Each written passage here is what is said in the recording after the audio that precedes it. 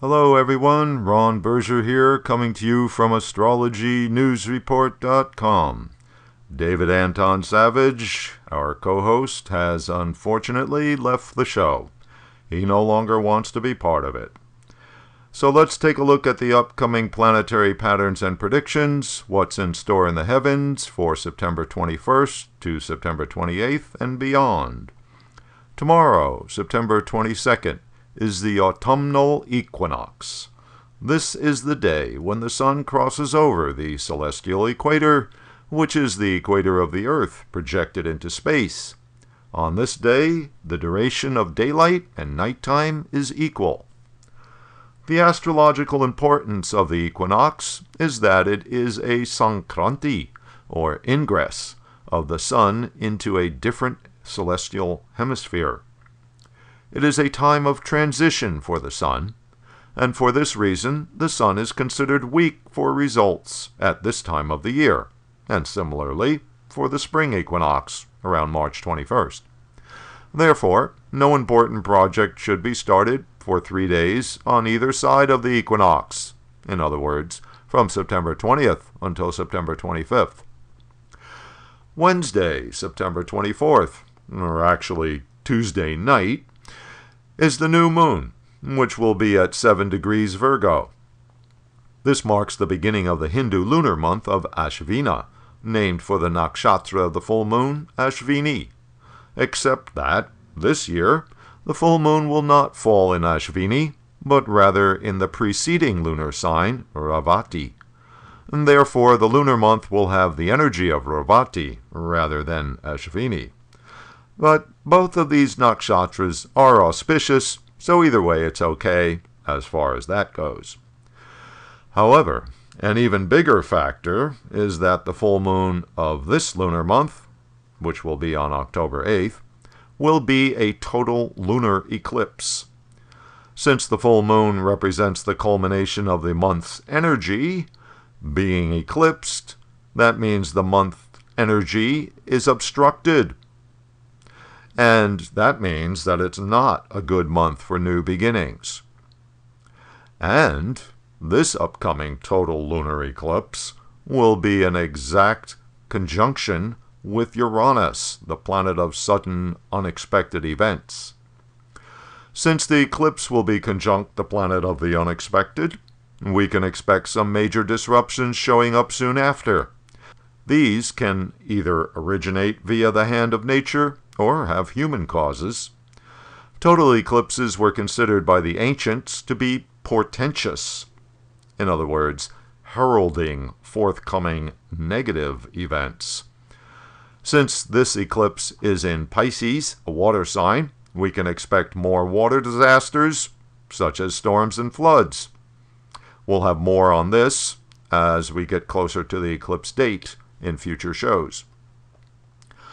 Venus leaves Leo and enters Virgo on Wednesday, September 24th. Virgo is Venus's sign of debilitation, meaning that the planet is weakened in this sign, as are its significations. The reason is that Venus, the planet of love, devotion, agreement, has difficulty expressing itself well in a sign known for analysis, discrimination, and criticism.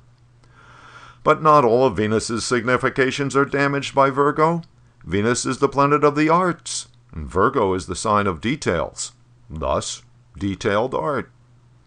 Also, Mercury, the ruler of Virgo, is now in Libra, Venus's sign. When two planets are in each other's sign, they form a parivatna yoga, which is to say, a powerful combination, a mutual relationship. Venus and Mercury are compatible in Vedic astrology, so this could be a good thing, especially for communications, negotiations, consensus, agreements. Venus becomes combust starting at the end of this week. Combustion means that a planet is so close to the sun that it can't be seen, either as the morning star or the evening star. For the past few months, Venus has appeared as the morning star before sunrise.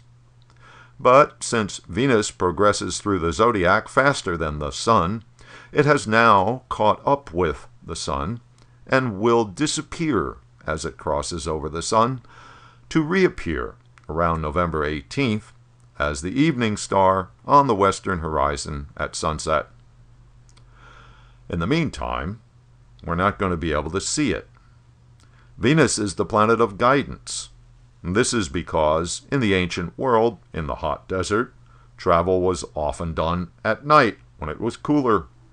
Thus, the bright beacon of Venus could be depended upon to guide the traveler in the right direction. When we can't see Venus, we are without guidance. Venus is also the planet of money and of value.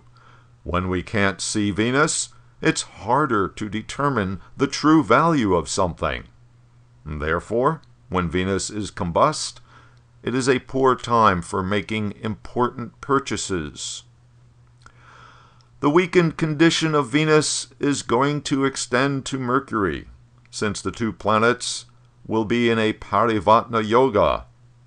That is, Mercury, being in Venus's sign Libra, will have Venus as its dispositor.